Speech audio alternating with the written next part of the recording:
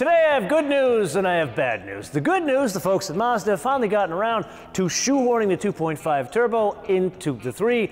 The bad news is this does not result in a MazdaSpeed3 for URI.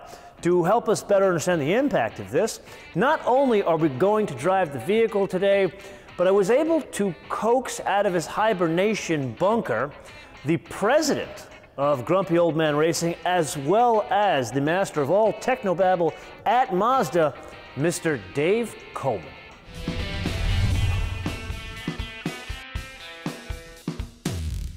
It might look on paper like we just took the CX-9's 2.5 turbo engine and stuffed it in here. It took a lot more work than that just to stuff it in here. It seems like it's the same engine because it still makes 320 foot-pounds of torque. It still makes 250 horsepower on the expensive gas and 227 on the cheap gas. But actually, there's a lot changed on this engine relative to the CX-9 that it originally came out of. To fit it into the smaller engine bay here, the whole front half, all this spaghetti here had to be re-engineered. In the CX-9, it has an air-to-air intercooler down there in the nose. We've used a more compact air-to-water intercooler that's built into the intake manifold under here now. And the whole transmission case is new. The internals are the same. Some of the ring gear is a little bit different, and the back of the case where it would have run into the firewall is more compact. And then its brain is actually completely different.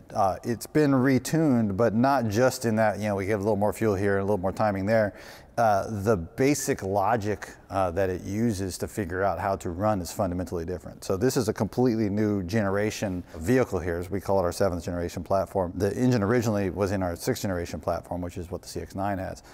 And so all the electrical architecture has to be new and has to be running on the new logic. So all of the really hard work was the software guys figuring out how to retune this engine to behave very familiar way with fundamentally different algorithms running the thing. For all the blabbering that Coleman does, he forgot to tell you the most important part. 3,383 pounds, depending on how you express your weights, and measures 1,534 kilograms. If this were a sedan, it would be a whopping 4 pounds less. With that. And yes, that is in sport mode. That's pretty good. I wouldn't call it fast, it's quick. It's definitely quick. The power comes in clearly between 3,000 and maybe 4,500 RPM. Not much below that, and color me surprised because I fully expected a bit more low-end grunt. So some feedback to Coleman and the gang. Perhaps if you could sort that out, really would appreciate it. So I'm going to tell you a couple of things we did to retune the steering handling on this car. I'll start at the back. In the least expected thing that we did is we changed the rear differential mount. And the reason for that is that when you're sending as much torque to the rear wheels as we are, the old differential mount would bottom out against the floor of the car and send all kind of noise into the car. And so we would have to cap the amount of torque that we could send to the rear wheels to the point where it really wasn't all-wheel drive enough. So we've beefed up that mount. We can now put 3 times as much torque to the rear wheels as we could with the standard 2.5 liter engine in this car. That gives us enough to really take the burden off the front tires coming out of a corner, make the car rotate neutrally powering out of a corner. Really, if you're in the snow, it'll even get to the point of power oversteer. The way we got there is through an algorithm that is so stupid simple, you'd wonder why we didn't think of it before. All we're doing is figuring out how much load is pushing down on each tire and putting the torque on the tire that's pushing down on the ground the hardest, because that's the one that's going to have the most grip. So you simply look at the G sensors and the yaw sensors in the car, have a little vehicle dynamics model that knows how the weight is shifting around, and you send the torque to the tire that needs it. Way simpler than looking at windshield wipers and outside temperature, and way more effective when you get out on dry pavement and you want to make the most of the handling of the car. We've got G-vectoring control in all of our cars now, which is our own little technology that is doing a weight shifting trick. When you turn the wheel, it shifts load onto the front tires, makes the car respond more precisely, more consistently. This is the first car where we actually have 2 different GVC algorithms. When we go into sport mode, we have a more aggressive weight shift onto the front tires. So all the shift schedules are changed. We make sure the downshifts under braking, it doesn't shift in the middle of a corner. And when you're turning in at the high-speed corner, it is shifting enough weight to the front tires to really make it bite. The totally expected thing is, of course, yeah, we changed the dampers and we changed the springs. This engine and transmission especially is a bit heavier than the non-turbo version, obviously. Surprisingly, we were tuning them just to get the car back to where it was handling wise. And the reason for that is there's a real basic fundamental thought in how we tune the steering response on these cars based around really fundamental human motion theory. It's called minimum jerk theory. That means that every time you move a muscle, you accelerate it in the same way that minimizes the jerk of that motion. And so we'll instrument the passenger's neck muscle to see how they're responding. So the reason we retuned the dampers and the spring rates, especially in the front, was to get it back with the extra weight in the nose of the car to get your neck to be happy with that same minimum jerk response. Being that Coleman once again touched on his bobblehead theory, let's look at the flip side of driving dynamics, and that would be ride quality. And that is absolutely where the suspension, as well as the tune of the suspension, stands out. Unusually good ride quality when you consider this car really competes against Corollas, stuff like that. It doesn't have quite the suppleness of, say, like a lower-end Mercedes or a lower-end Audi. In fact, it's a little bit closer to a Lexus in that it's more softly sprung, which brings us back to the point that Coleman has belabored now in, I think, 2 or 3 episodes. Do I feel myself jostled around more? I can't honestly say I notice a huge difference, but the biggest thing I notice is when you drive it around town, there's a certain road presence and the ride quality that one would not expect in a vehicle that weighs just under 3,400 pounds. Yes, it is indeed that time again to play your favorite game of mine, the options game, with today's contestant, a sorta hot rod Mazda built by Mr. Coleman. This one called a 2021 Mazda 3 2.5 Turbo all-wheel drive for a base price of $29,900. Then there is the color. This is finished in a stunning shade of soul red crystal. We've seen this on many other Mazdas before. This one is on offer for $595. It is paired with a black interior, not a great choice. Gonna have like a tan or maybe like a saddle interior that would look really good with this soul red crystal. However, I do want to point out there are 2 other extra cost option colors on offer. There's the machine gray, which that looks stunning. Not just because of the machine gray, but one could have a red interior with that one, $495. And then there's a white. They charge you $395 for a special white. Would not suggest that one. Anyway, let's press on to the one factory installed option into this car, and that is the Premium Plus package. That makes the car a bit fancier. Leather interior, navigation, a bit better rear view mirror, rear cross traffic alert, some safety doodads, changes the coloring on the spoilers, $3,850. Then this car has 2 port installed options. Floor mats, optional. On a $30,000 car, $125. Then the stainless steel bumper guard here, that is $125. Then destination and handling from Japan, which is where it's built, $945, for a total retail price of $35,540. Now I have deliberately left one item for last. And that is something you saw in some of the original sneak peek photos of this car Mazda released, and those are BBS wheels. Yes, they come from the factory. It's really an accessory technically, and those are on offer for $918.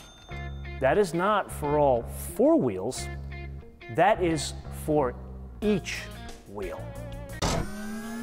The biggest feedback I can give you is you notice the torsion beam more here than you do in the base car. In the base car, it was fine. It was totally a Mazda. It felt like a Mazda, drove like a Mazda. Here, the limits are higher. Granted, not to the point of a 992, but this type of car, and I would argue it would need a better suspension, or at least better tuning of the suspension, because you feel a little bit more pitch from side to side, specifically in the rear end of the car, as you push it more aggressively. And that brings us to an incredibly important point about this car that you, me, Coleman, and the rest of the folks at Mazda need to be very honest about. Who is the intended driver? Because if you're sorting this out from Mazda folks, I would argue the tuning of this suspension in the turbo needs to be a bit stiffer, more on the side of dynamics rather than ride comfort and composure. So the obvious question, of course, is where's the clutch pedal? The answer is not as obvious as you might think. So I got to go back to like 2010 when I went to Le Mans as a spectator. And when I was there, I got to go to our office in France and picked up a CX-7 diesel manual, which is a really cool unicorn of a car. CX-7s were fun to drive. We didn't get manuals, we didn't get diesels, so I was excited to drive the thing. And as much as it handled well and it had lots of torque, it was not the fun to drive car that I was expecting it to be. Largely because the big mismatch between the way the power is delivered in a diesel with lots of torque and not a lot of power. The way you want to drive it manual, you want to stretch each gear out, you want to kind of rev it up, you want to have the torque kind of keep building as you rev. And with the torque curve rolling down as you're revving up, your natural shifting rhythm just doesn't feel right. I found I was always in the wrong gear, I was always doing the wrong things, and I just felt like the car would have been more fun with an automatic, which is a really strange thing to say. That's kind of the way the power band is on this 2.5 turbo. It's really torque heavy, 320 foot-pounds of torque down low, and then 227 if you're cheap, or 250 if you buy the expensive gas. The torque band is still doing this kind of thing where it's descending as you climb through the revs. That's really, really well matched to an automatic transmission. It means you don't have to do nearly as many downshifts. You have a much more direct throttle response. But when you stick with a manual, it's completely out of sync. So if we were to re-engineer our big manual transmission to fit into this car, which would be a job in itself, we then have to re-engineer the whole engine to have a very different power band to go with that.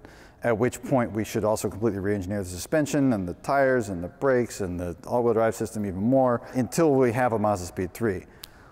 Which is a pretty good idea also. But at the end of the day, that's a much bigger engineering exercise than what this was. This is an answer to people saying this is a great car, but boy, I wish it had more power. And frankly, our engineering budgets and our engineering manpower are busy engineering some other cool stuff that I can't tell you about yet that not only will be really cool, but it's also going to sell a lot better.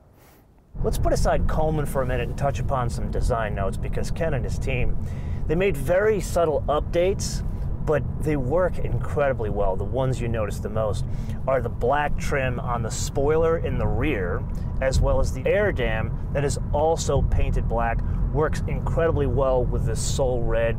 Ken and his team made a couple more changes so that the turbo stands out. That would be the mirror fairings and the wheels, also painted black. The combination really works well. Would love to have seen more changes in the interior, maybe changes in detailing like the stitching, or perhaps a two-tone setup, like the seats and the door panels being one color and the top of the dash and the floor being another color, and that's only on offer in the turbo. Because after all, cost a couple more bucks, why not make it look the part? And so we arrive at a rather unexpected place. This, while very good, I am just not in love with it. And no, it has nothing to do with the car itself. You see, it is screwed together very well. It is super fun to drive. And truth be told, it probably exceeds all its competitors. Rather, the problem is 35 grand is a hell of a lot of money. That opens up so many doors in my head. One could have something more efficient, more luxurious, bigger, or faster. Granted, wouldn't hit all the points on the Venn diagram that this does, but 35 large for a C-segment 5-door hatchback, that's just a bridge too far for me. Put another way, I would want that to be a MazdaSpeed3, but I kind of get the whole opportunity cost argument that Dave gave us. Or put a completely different way, one would really need to love a Mazda3 to love this. Or putting it perhaps the most prudent way, the base engine with the manual transmission. Until I see you next time, bis später. So I know MotoMan always complains that we put this Tupperware on the engine, but the reason is because you got to put Tupperware over your spaghetti. I mean, there's too much stuff under here. It's the only way to make it pretty is to cover it up. Kind of like MotoMan's shirt.